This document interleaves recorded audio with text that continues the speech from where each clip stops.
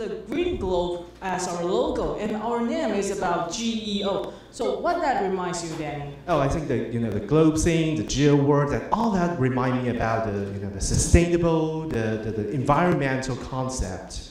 Yes, exactly. SuperGeo, we are a GIS software provider. So what is GIS?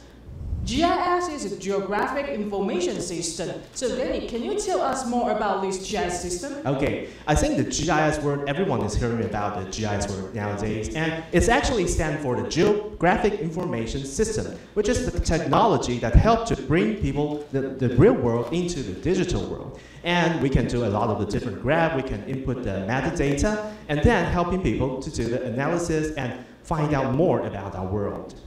So Danny, is this GIS system only to digitize maps? Oh, actually, you're part of it, right? Because in the old ways, when the GIS system is developed, it's a kind. We really focus on the map. That because the GIS mainly focus on the forestry and also the rural management in the past. So actually, in the past, we do really is to digitize our world into some kind of the digital data, and then we print out the paper map. And then we can store, we can also do some application.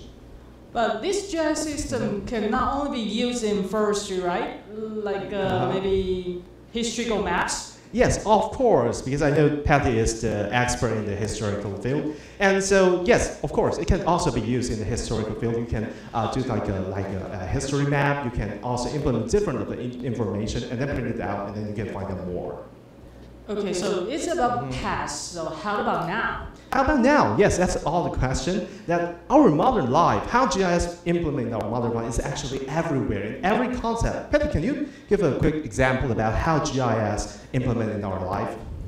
Well, this little red icon reminds me how I came here today. I came here with my mobile phone. Oh, you got a mobile phone? Yeah, everyone got a mobile phone. Okay. I put the current location and put my target location, and my mobile devices will tell me what the best route is. Okay, that is a very good example how GIS influence our life in the modern world. That we are now very used to take our mobile phone and find out the route, and also we can implement different kind of the special information. And like, I'm very starving now because I haven't had my lunch. So if I really want to have a pizza, how do I do, Patty?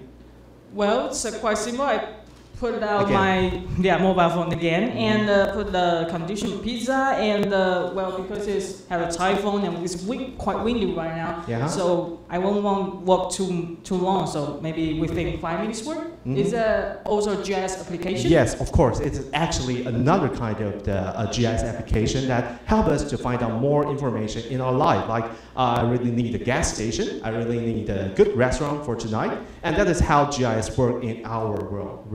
Reason, yeah. Okay, so you mentioned about the past and the now. So how about the future? Yes, how about the future? How GIS will help our future, help human beings to have a better future? That is all the question people are asking right now. But before that, we have to face the fact that we are facing a lot of different challenges like this. Okay, polar bears.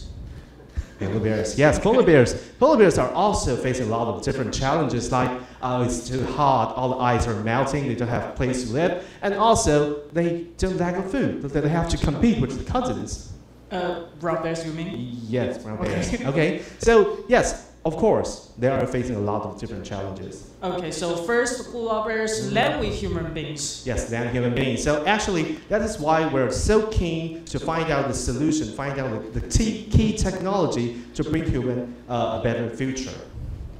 Okay, so now is the future. Yes, now is the future, because now what we decide right now will influence what kind of the future we're going to have. So to make a better decision and for the better future is very important.